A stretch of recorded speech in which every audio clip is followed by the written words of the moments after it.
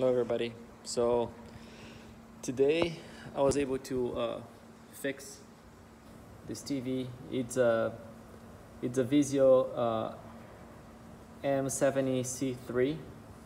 So what happened to it was it had no power at all. So there was no light, nothing.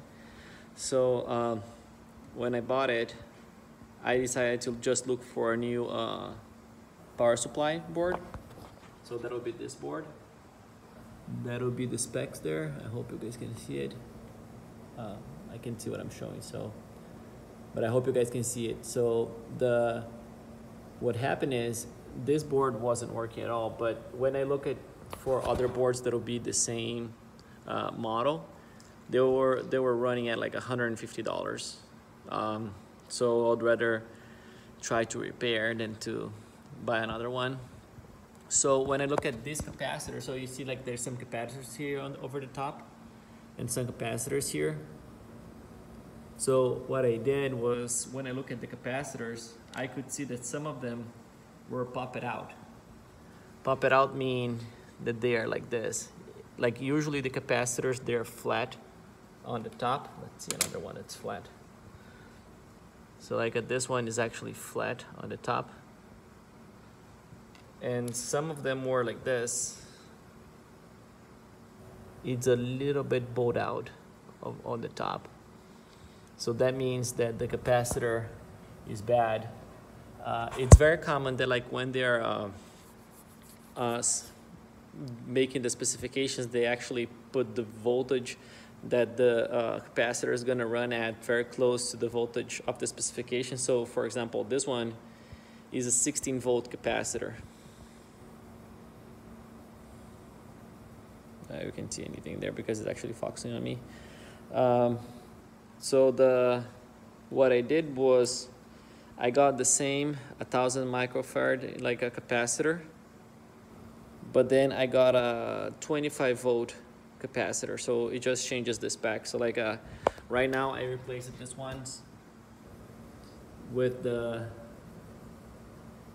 new one with a 25-volt spec. And I actually tested this, guys, the optocouplers. So you can see that there's 1, 2, 3, 4, 1, 2, 3, 4 in all of them.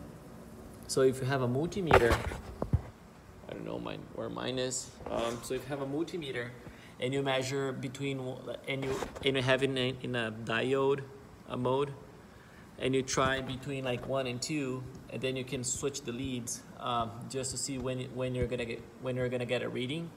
And then you go over to the next one, and then you're gonna see that they kind of like all match. If one is bad, then you kind of see that there's something wrong with them.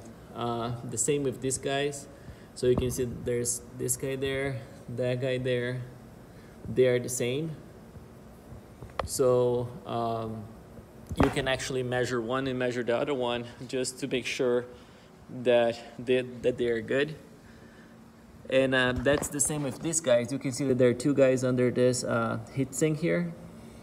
I actually took it out, and then I realized that they were good because they are the same as these ones and these ones. So what I did was like if I measure between the leads there, the measurement was the same between these leads and those leads, because like I could see that these capacitors were not popped out. So it was a guess, and it was a good guess. So by just replacing these 7 capacitors, I was able just to fix the TV, and now it's a working TV. So sometimes you might see one of these TVs in the trash, like in the curb somewhere. And if they have no power, maybe with like investment of like some $5, you can actually put them back to work. All right, I hope that helps you guys, because I couldn't find any video like that when I looked for one to help me. All right, thank you. Have a good day.